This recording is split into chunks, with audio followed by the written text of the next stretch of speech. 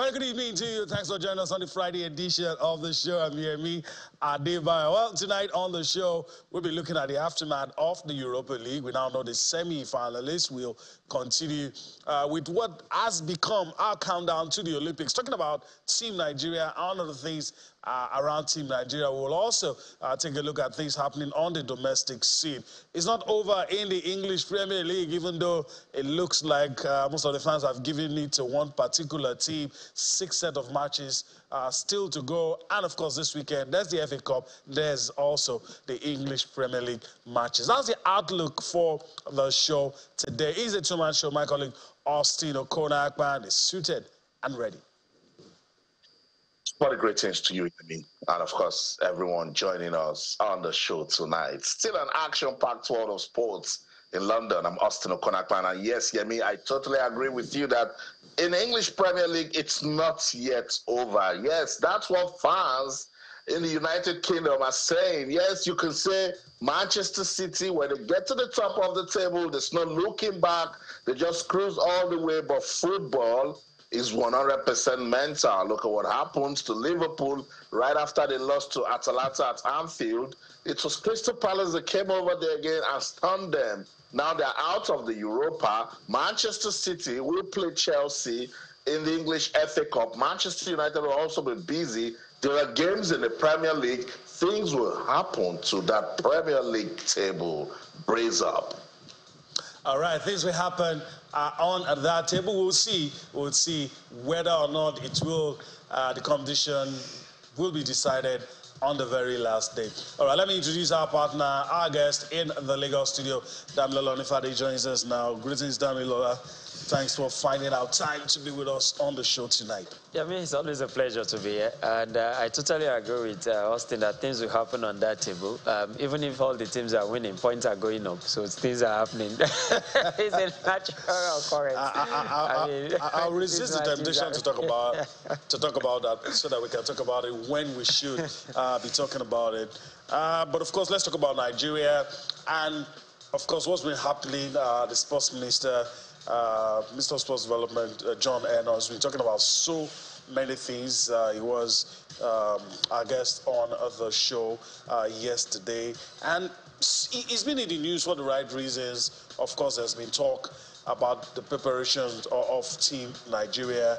And, of course, I'm very sure you also heard about what's been in the news. The partnership with the Younger Games is what a lot of people have been talking about. And all geared towards redirecting Nigerian sports. It's a lot of work to redirect Nigerian sports. I mean, just before we came on here, we were discussing it. And I hope that this time we're going to be bold enough to make the right call. Because the real problem has been the problem of structure. Yeah. You really can't build on nothing. And sometimes we are too much in a hurry for success. That even when we seem to start well, because we just want the result now, we truncate it and just veer off. I hope that, I've listened to the minister a lot of times, and I hope that he will have the, maybe the word now is the political will, because, I mean, he is the one to now give us the political will to ensure that these things are done. Because I honestly believe that that's what we've been lacking for a long time. But it's good that you have a man that seems to be focused. I hope that at some point the pressure of success, for example, even if I'm in his shoes, I probably will have the same pressure. There was, and the last Olympics was probably our best in years. The average Nigerian would not listen to any excuse if we don't do as well as the last one. But we know that if you don't do as well as the last one, it might not matter. What matters is what is the future looking like. And that's the most important thing. That was the time the Jamaicans were sweeping everywhere in athletics. They are not there now, but guess what? They are building. In another 3-4 Olympics from now, you see them bounce back, and it's like, where are they coming from? When are we going to get to that point where we can also have sustained success for a period? And I think that's the burden on the ministry. All right, that's the burden on the ministry.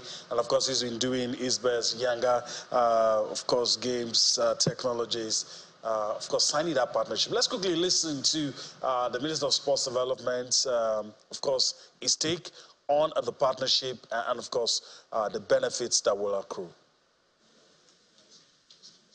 Today, it's not only historic, but also symbolic. As the Honorable Minister unveils a new initiative that will change the landscape of Nigerian sports for good. Over the years, there were lots of initiatives that should have had a solid foundation for our sports, but they were truncated by systematic failure, lack of political willpower, and policy somersaults. We intend to turn past errors into experience that will shape the future. Like the Honorable Minister, my team and I believe that this project will stand the test of time, and it has gone through many stages of scrutiny by experts and critical stakeholders who would help midwife this initiative. More than any other human endeavor, sports has earned Nigeria global attention in football, basketball, track and field, boxing, wrestling, weightlifting, and other events where we have produced world champions. The Honorable Minister of Sports Development and Yanga Games have signed a landmark agreement that will enhance sports development and give benefits to the athletes, the fans, and all stakeholders. I wish to commend the Honorable Minister's commitment, concern, and passion for the welfare of athletes, and the subsistent policy of providing infrastructure which resonates with the federal government agenda of creating an enabling environment for sports to thrive through private sector investments. The expectation and the determination of Yanga Games in this collaboration. If, for example, you are Minister of Sports Development, like I am, and then you have an initiative and an idea coming from someone who is concerned and who says, for example, that the partnership and the support as part of his company's corporate social responsibility is to help the ministry in the next couple of years, 4 or 5 years, generate upwards of 35 billion. You will jump at it, won't you? And that's why I jumped at it, and that's why we are here. Like I said, every of the points in our strategic roadmap is important, but particularly is the situation with our athletes. On a constant basis, those are my WhatsApp numbers. They keep sending to me photographs and different situations of our athletes that have done us proud in the past, but who now are abandoned because they can't even fend for themselves. Now, that is not a good testimony for upcoming athletes, is it? It's a discouragement. And the only way they cannot get discouraged is what? Is if they find out that there is a system that will take care of them while they are active and will take care of them when they are retired. After for those who work in government, isn't that system in place? It's in place. So there's no reason why that system cannot be in place for sports and for different athletes. All right, landmark agreement, partnership geared towards revenue generation. You listen to Derek Kentebe, the executive chairman of the Yanga Games Technologies. You also listen to the Minister of Sports Development, John Enna. Austin, you listen to them, so many takeaways from all of this. This minister said, look, there's nobody that would, get this kind of offer and not jump at it, because it will definitely help. It will. I mean, I remember during my master's degree program, my dissertation was focused on sports for development in Nigeria, the impact of sports, and I narrowed it down to football. One of the recommendations that I found out of that research study is collaboration with the private sector to come up with programs, viable programs, backed up with effective policies that should be implemented to ensure that we achieve development at the level where it is profitable. And I like what the minister just said about, getting into these sort of programs, and then it's generating profit, generating monies, and we're treating it as business, and that's just the way to go. Look at South Africa. When they pushed into the private sector, all government was just concerned was the structure and some sort of ownership, but private sector was in charge of branding, marketing, getting revenues. And look at South Africa and their sports today. Look at the PSL. Morocco, the government has started putting a lot of money, but now they're beginning to bring in the private sector into it to maintain it. That's the way to go. Look at sports in the United States of America. So this younger sports, I just hope that it's not just going to be signatures on paper and then John Owaneno is out of office tomorrow and we start asking questions. Let's put words to action, because truly it's time to get the private sector involved. The other day I was talking to the NOC, and because they don't understand the language, they didn't even get the message I was trying to get. The NOC answers truth and nail everything to the ministry, because as an organization, they don't even have money. They're not even going out there to seek funding. They can't fend for themselves. They can't stand on their own. So when you go to the ministry all the time, it's whatever the ministry tells you that you're going to do. So by the time we make this proper, back it up with effective policies, make the business environment thrive, let people understand that, look, when you go out there to play football or watch football or in whatever way you're contributing to the ecosystem, you should do it for your profit. And I think that's when we will take this football business to the next level. Otherwise, we'll just keep dreaming and waiting for Godot, you mean? Yeah, we had the pleasure of, listening to the sports minister. And one of the things that I also take away is that we need laws that shape our sports. We need laws. So it will get to a point where we will have institutions, and it wouldn't matter who is there. I mean, in what Austin said now, there's always the fear that if a person is the initiator of an idea, once the person leaves, then what happens? But if you have laws that shapes things and it becomes like an institution, all you need to do is just get the right people there and things will flow seamlessly. It doesn't matter who the individual is. That's always the fear when you begin to have good ideas like this. Will it outlive the initiator? I think one of the, if there is any tweak in our laws at all, I have always believed that in every sphere of our country, I don't think the laws are the problem. The problem is implementing a situation where people are accountable. Whatever you have. Where people are accountable. If I know I'm going to come into an office and questions will be asked, and I have a responsibility that I must answer for it, then I mean, you can't come into an office and there is a good project and you abandon it when you know they will ask you, what did you make of it? It's that simple. But if nobody is going to ask question, or they can ask me and I will not answer, I mean, it's a free-for-all situation. So you feel there is really not the need to have specific laws tailor-made for sports? I'm not saying we should not have laws, but I think the ones we have now, what are we doing with them? To start with? To start with. Okay. Because making new laws that you don't have the will to enforce will still not make any difference. It's not as if we don't have any law now. I mean, it's not as if we don't. So yeah. The former minister also have a few programs, like the Adopt the Athlete program. So he's out of office. What are we doing with that program? What I expect is that even if it's not perfect, the part of it that we need to tweak is what we should tweak, not abandon it. All right. The part of the law that I said is that things should have something it stands on, because if it doesn't, then... But let's see how it goes.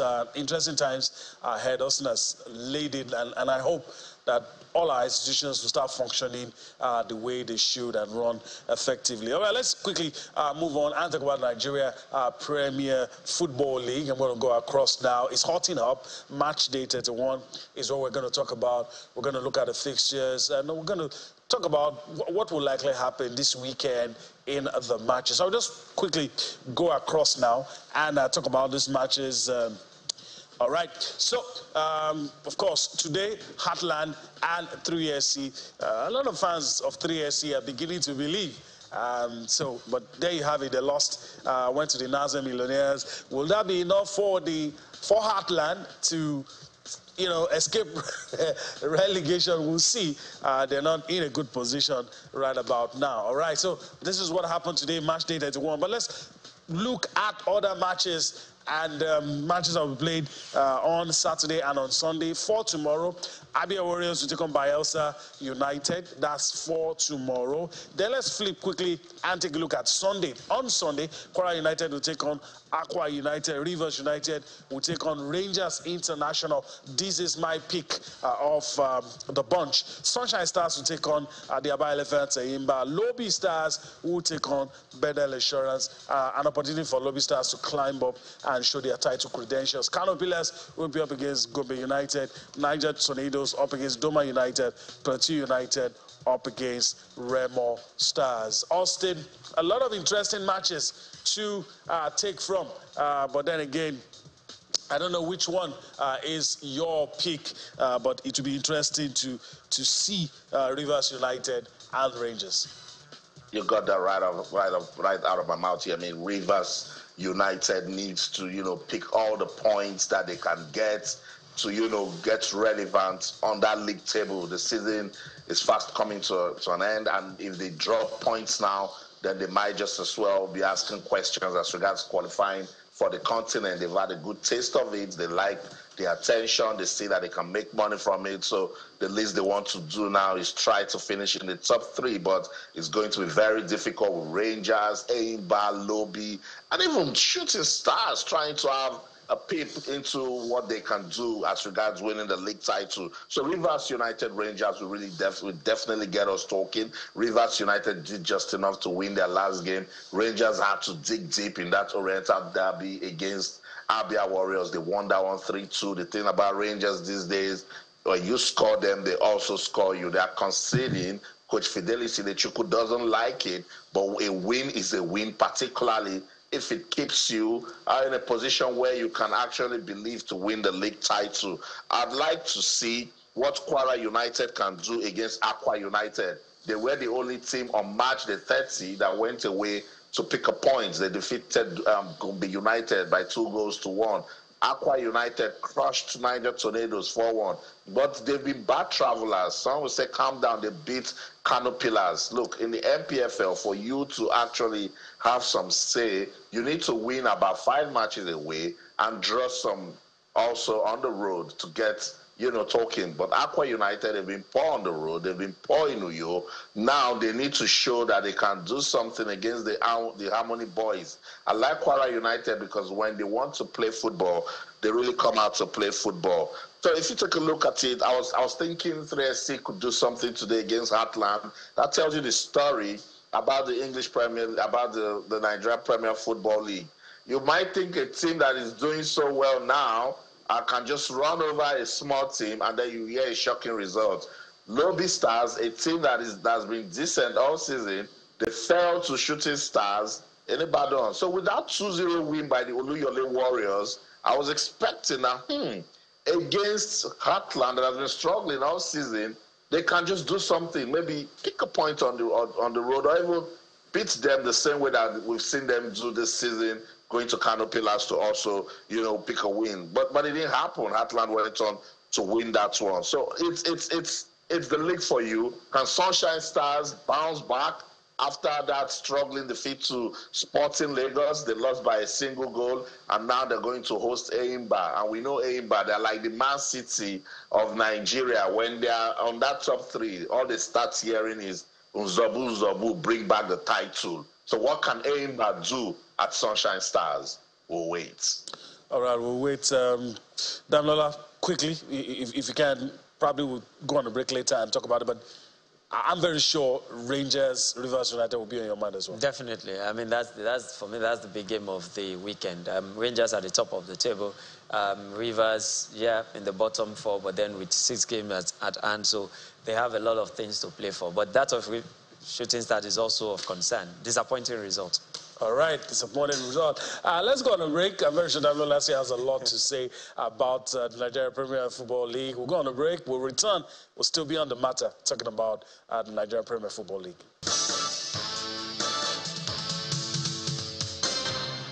All right, welcome back. Before we went on that break, Damilola Olufade was breaking things down with regards to the Nigeria Premier Football League. He says the results for Shooting Stars was disappointing. Of course, if you consider that Heartland have been struggling. But what other games do you think we should look out for? Also talk about Kwara United. There's also Sunshine Eimba. I think Plateau Remo Stars is also a game that should be interesting because Remo Stars have a lot to play for. Plateau also, Plateau United is a big side, maybe not as doing as well as one would expect this season, but then that does not take away the fact that they're usually there and about at the top of the table. And Remo Stars have a lot to play for this season. They started so well. At some point, I think the form dipped a little, but they also are propping up the table. And once Remo is in the league, they are always looking at that continental place. And I think that's a prospect for them and a possibility this season. Even though it's looking tighter by the day. I mean, with Rangers, Eimba, Shooting Stars came from nowhere. And that's why I said today's result is a bit disappointing. But with 8 matches to play, can it still be done? It can still be done. It can still be done. It's the Nigerian Premier League. Maybe not the title? For Remo. I don't think it's the title. But at least on the continent. But on the continent, I think that's a very, very good possibility. And I think they will do it. All right. So let's move on now. And, of course, we're going to Austin's end. But before we do, let's talk about the FA Cup semi-final fixtures. I'll go across in a bit to take a look at it, and Austin will be telling us some of the things we probably have not heard in the build-up to those matches. Of course, here it is. Manchester City smarting from that loss in the UEFA Champions League. Will be up against Chelsea on Saturday. That's tomorrow. And on Sunday, well, a lot of people feel Manchester United has an easy pass against Coventry. But it must be said, for Coventry to get to this point, they should be taken seriously. So those two matches. So, Daniel, a quick one for you to Austin. Manchester City, Chelsea. Chelsea, this is the only opportunity to win anything. A lot of people are even saying, put your energy into this one, because you're definitely not going to win the league and you're not going to be getting relegated. So why not just put your energy? But then they are up against Manchester City. Well, for me, you might find it a bit surprising that we'll go in this direction, that both teams have not won anything yet. So even for Man City, they've not won the league. Yet they are 2 points at top of the league. But they've not won anything. They've not won anything. Why is everybody giving it to them? Exactly. That's the point. They've not won anything. So they even can't let go of this because they're out of the Champions League. The Carabao Cup is You never can know what's going to happen with the league. You never can know what will happen in the league. That's nice that Liverpool is still there. And so what makes this game more difficult is that as well as Man City seems to have played this season, they've struggled against Chelsea. They've really struggled against Chelsea. In fact, in the 3-3 draw they played, Chelsea was ahead. They had to come from behind. So I don't think they will take it for granted that you can't look at Chelsea's position to predict this game. You have to look at the head-to-head against Man City, particularly this season, to have a sneak peek into what will probably likely happen. I think there is a slight edge for City because they've been here all the time and they know how to manage this latter part of the season. Yeah. But then I would not take it for granted. I would not be shocked if Chelsea wins. All right. Coventry United? I will also not be shocked if Coventry wins. Wow. Honestly. That's a bold call. I'm not sure I'm going to be that bold asked to make such a call. But, well, our man is at the center of everything. Austin, what are you hearing? There's this talk Pep Guardiola saying today that, look, Cole Palmer had wanted to leave even 2 seasons before. Because a lot of people are giving him a lot of flack for letting a young man go, and he seems to be doing well. And said, look, stop blaming me for this young man. He has always wanted to leave. And another thing Pep Guardiola didn't say at that presser is, where would Cole Palmer have played in that City team? It was tight. It was choked. It was big competition. And the youngster just wanted to play football. He wanted to prove a point. You're not going to have 2 Phil Fodens on your team. It's like what happened to Kelechi Iheanacho when Pep came in. He asked the Iheanacho, look at the team. Where are you going to fit in? Where are you going to play, So it's rather unfortunate. But Cole Palmer took his destiny into his own hands. He just wanted to play football, and he left to Chelsea, and now he's lighting up the Premier League. He's such a fantastic player. But, yeah, you can look at it now as Manchester City will regret, but this is City with the Saudi money, You never know. Next season, you might just be seeing Cole Palmer back to the Etihad. But let's go into latest updates as regards that FA Cup game between Chelsea and Manchester City. We're hearing updates that Erling Haaland might just miss out of that game. His availability is not yet certain because Pep Guardiola is keeping it close to his chest.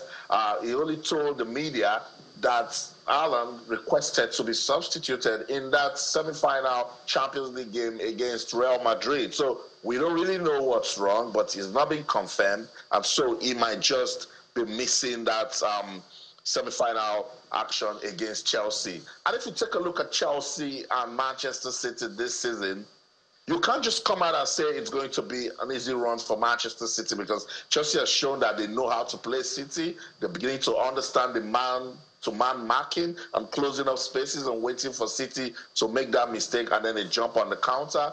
And with the form we're seeing now from Cole Palmer, Madueke is willing to play now. Modric just needs to step it up a bit further, and you never know. The Chelsea might just be giving it a grand, finish to the season. Pochettino is banking on psychological play. He says he's hoping that the Champions League exit will work against Manchester City and work to his favor. But Pep Guardiola has been reacting. Let's listen to the City boss on the show tonight.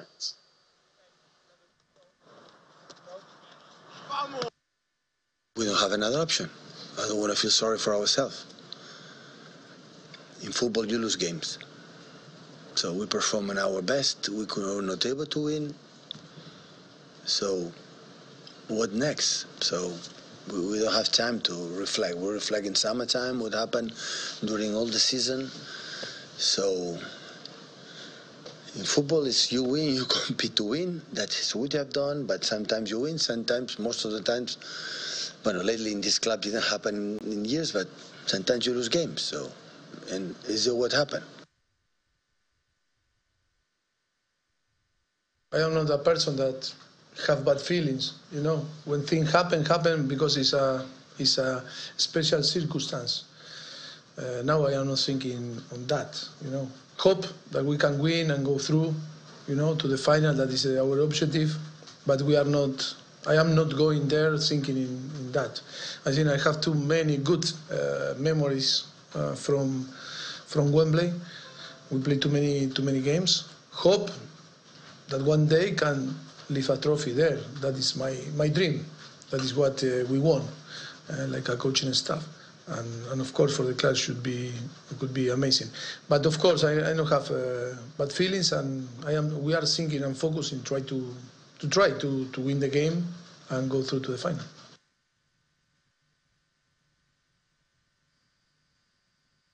Chelsea manager Mauricio Pochettino, he said it is going to be a very tough game for Chelsea and Manchester City. But Damilola Onifade, he told the BBC that he knows that City has got an unbelievable squad that might just change it for them. Definitely, that we all know what City can do. If there is one team that can easily bounce back from defeat, it's Manchester City. And one advantage City has is if one player is not playing, whoever is on the bench is as good as the guy that is playing. I probably would not lose sleep if I'm a City fan if Haaland is not playing, because when Haaland wasn't playing, City didn't stop scoring anyway. I think it makes it makes them less predictable if Haaland is not playing. City has the squad, no doubt about it. But I'm still banking on the fact that Chelsea definitely has a chance in this game because of what they've done against City this season. Chelsea has a chance, and I know Pep will also not take it for granted that this game is won or lost as far as this FA Cup is concerned. Because I insist, City has not won anything yet as well this season. Damilola wants to underline that fact again and again, that City has not won anything. All right, let's move. We're still in England, but quickly, let's go on to talk about the English Premier League. It's going to come across your screen right now. I'm going to go across and take a look at those matches. We'll run through those matches. All right, starting from tomorrow, Luton Town will be up against Brentford, Sheffield United up against Burnley. Wolverhampton Wanderers will take on Arsenal. Interesting matches we played on Saturday. Let's take a look at, let's flip it and look at the other matches. On Sunday, Everton will take on Nottingham Forest. Aston Villa will take on Bournemouth. Crystal Palace will take on West Ham United. Fulham will take on Liverpool. These are matches to look forward to in the English Premier League. All right, the Arsenal manager has been speaking. It's hard to answer a lot of questions. Seems a bit deflated after the loss to Bayern Munich. Let's listen to Mikel Arteta on the show. Well, obviously it's been a very intense journey. And when you're to be at the top and you are fighting with such a level, you know that you're going to have to go through that. This job, this industry is constantly testing your resilience. It's constantly testing your ego. When things go well, when things don't go well, and you all the time have to be recycling that, and you have to be able to navigate and go through those moments in a natural way, understanding the context and looking at the positives. That's the best thing you can do, because that's the ones that really help. Learn and look forward. Try to find ways and prepare the games to try to help them. If they do try to do certain things to stop us, to find other ways, other spaces, other play, other combinations. And this is a journey that we want to stop, because there's always something else that they try. You have to adapt it and make it work. Oh, all right. Interesting conversation going on here. I'm very sure by the time we get to Austin, we'll probably say the same. Everybody seems to agree that the problem with Arsenal is very easy. It's not complicated. They lack depth. Simple. They do. It's obvious. I mean, look at the teams around them, the teams they want to compete against. Yeah. Whatever you think of Chelsea, you can make the excuse for Chelsea that it's taking time for the team to come together. But they have depth. I mean, you take out one player, the player coming in can almost deliver at that level. At the same level. At that same level. You take out a De Bruyne, and then there is a Foden. You take out a Grealish, there is a Doku. You take out a Stone, there is a Diaz, there is a Natanaki, there is Murphy Akonji. And the standards do not drop. Come to Arsenal, and then you take out... They don't even have a proper number 9. Let's start from there. And so whether you play Jesus or Kai Havertz in the number 9 position or Trossard, they don't give you the same threats that you see in a Darwin Núñez, in an Haaland, or even Gio Capo. And so the depth is not there. You take out Odegaard. Who do you have on the bench to play in that number 10 position? You'll probably be thinking of Fabio Vieira, and he would not give you up to 30% of what Odegaard would give you. The closest that comes. Is the closest, but the coach seems not to even have the same confidence in him anymore. So the depth is lacking, and so it's obvious to see. And if Arsenal will go another summer without signing a top 9, then I will actually know that they are not interested in winning titles. They just want to play beautiful football, and their fans can make do with that. Well, I don't know if I should be saying this or not, but I also think if you're going to play in just one way, no matter what is happening, then you have a problem. Carlo Ancelotti showed us recently that, look, there are many ways to skin a cat, and I think that's a problem. Maybe he learned it from Pep Guardiola. Think about Mikel Arteta. I do not know. But you should always be able to try something else and not stick to one thing, even when it's not working. That's what a lot of fans think. All right, let me yield to Austin. We're going to talk about El Clasico in a bit, but I'm very sure Austin also has a thing or two to say about the Gunners, but everybody seems to be in agreement that squad lacks depth. I understand the frustrations of Arsenal fans all over the world. I was listening to Talk Sports today, and Arsenal fans have been livid. They don't like this almost nearly we're close to it story that they're getting, in the last 2-3 seasons. Mikel Arteta does a good job in identifying the problems with this Arsenal team, but he never ever finds a way to solve it. He just mentioned it again, that this is a league that keeps testing your resilience. What's the level of resilience in that team, particularly when you've not got depth? Look at Saliba and Gabriel playing almost all the games all season. Look at Saka. Sometimes I just feel for him. I think in the last 4 years, that guy's been playing almost every competitive game you can think about for the Arsenal. For a club with Arsenal's stature, with the financial figures, budget that they control now, for a club that could bring over £1 million to sign Declan Rice, then you should be thinking about options. Yeah, you brought in Kai Havertz, but he's not that kind of player that will give you, consistent performances all season. Yeah, but find some way to have a replacement for him.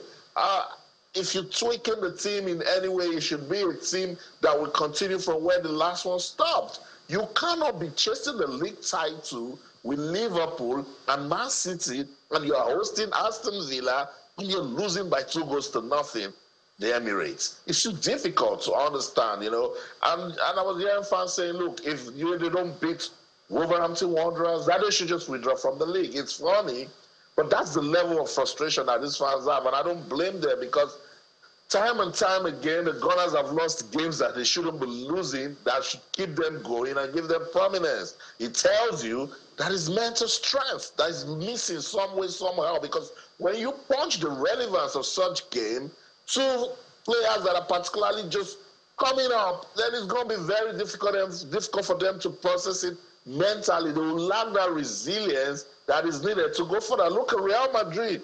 They know that they were going to suffer at the Etihad against Man City, but they did what they just had to do. We need to score, and even if they score, we know it shouldn't be more than one. And if they score a second one, we have to score.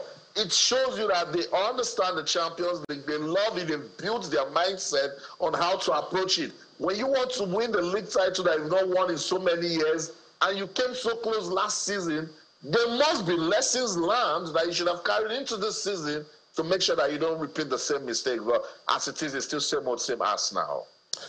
All right, same old ass now. All right, let's move on. I mean, we could go on and on talking about the problems, but we'll see what happens. Let's talk about the El Clasico. A lot of people say it's been watered down. But let me even start with Damilola. Do you feel? Back in the days, the hype was so much. It didn't matter who the coach was. As long as you had Messi on one side and Ronaldo on the other side, you don't have boats. You don't have Pep Guardiola and Mourinho in the dugout anymore. So it's a bit... But what's your make? Is this still the greatest, the biggest club football game on the planet as it used to be? It's difficult to answer that question with a yes or no. Because the El Clasico have always been big without Messi and Ronaldo. But what Messi and Ronaldo brought into it was it treated to a proportion that is difficult to explain. And I don't think we'll ever get back to that height until probably you have a peak Mbappe and a peak Haaland now join the two clubs. Maybe that's what will take it close to that again. But the El Clasico is still what it is. The other side of it is these two fantastic players left, and the El Clasico seems not to be competitive. I mean, if you're going into the El Clasico and you have a point difference of 2 between the two sides, and the El Clasico will have made a lot of difference. The hype will still be there. But you're going into this one, and the point difference is 8 points.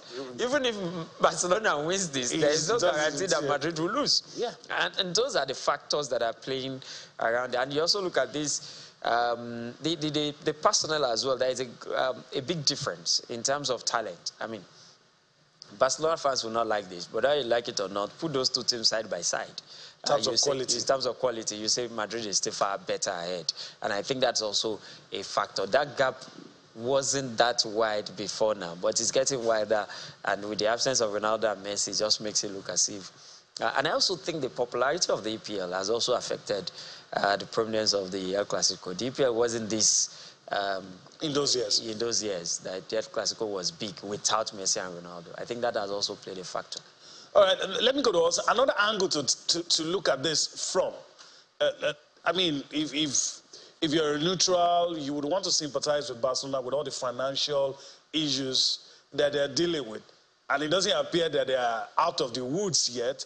So in the next few seasons, they're still going to have to find maybe players at the tail end of their careers, get players who are good but probably wouldn't have played for Barcelona on in normal circumstances, would have. So you could see that it's tilted towards Real Madrid, and it's likely going to be like that for the next 2-3 seasons unless they get money from somewhere magically. But it takes just one phenomenal display, and then everything will change. Like if you take a look at the La Liga table now, it's Real Madrid on top, then Barcelona, then in third place is not Atletico, it's not Valencia, it's Girona. That's football for you. But Barcelona will remain that team with character, that team with prestige, that team with a rich tradition.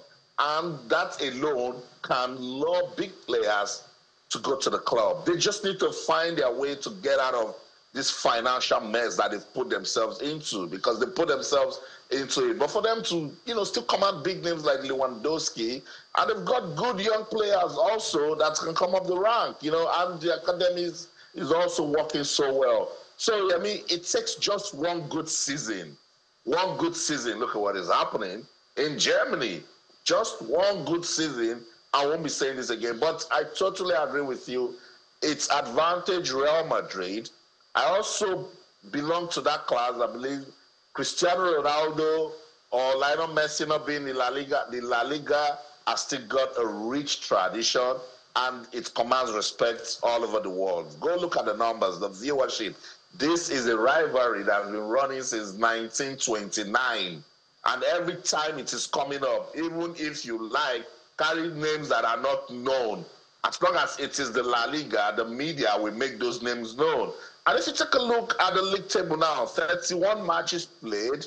Real Madrid are on top with 78 points. Barcelona follows closely with 70 points. They win tomorrow, they cut that to 5 points. And then we're going to have a proper race to the end of the season. So it makes that game on Sunday a really competitive one. And if you take a look at Barcelona at this year's UEFA Champions League, they proved the point when they went to PSG. There's another school of thought that, it's PSG. But this season, PSG is also showing us that they want to compete and, maybe give a farewell gift to Kylian Mbappe before he leaves. So there were no pushover in that first leg in France. But Barcelona won. And if not for the red card to Araujo, Barcelona did just enough. Even with the numerical advantage, they still took the play to PSG. And I think they will just, take that into stride and say, look, we can still be that big team that we are. We are Barcelona. They've got top players across the park. And with derbies, you never say never. It could just, turn around when you least expect it. So I'm very open for that one on Sunday. I think that Barcelona can actually push Real Madrid. And Real Madrid have got the Champions League right in their face now. They don't want anything to go wrong as regards the Champions League. So that might just also, blur their vision and attention a bit, Yemi. All right. All right. Our parting shot, but I know you would have liked to elaborate. You don't want me to put you in yes, no situations, but just see what you can do. Is this a title decider, or is decided already? Because Austin seems to believe that, look, Austin doesn't agree with you because he feels if Barcelona wins, it's still wide open. It makes, for neutrals, it makes the league more interesting. But I don't think they will catch up. That's my position. Even if they win? Even if they win. I don't think they will catch up. I think this season is done. Real Madrid will win it. They will win this title. That's my opinion. It makes it more interesting for neutrals to watch. Not less boring. But in your mind, it's less boring by itself. Even if they have to maintain the 5 points at the end, they will. All right. Okay. All right. That's a good place to leave it. We'll see what happens. I don't know if Austin agrees, but we got to go. I know you're going to say something, but we got to go. Yeah, but that's the part. I like how Damilana if I landed with it. These things, you have this confidence, until something just goes wrong and you start asking what happened. Damilana, it takes just 3 draws. 3 draws. And we'll start asking questions. But yeah, we are neutral, so we'll just leave it the way it is. That's the show. In London, I'm Austin Okonakpan. In everything you do, remember, keep talking sports. Bye for now.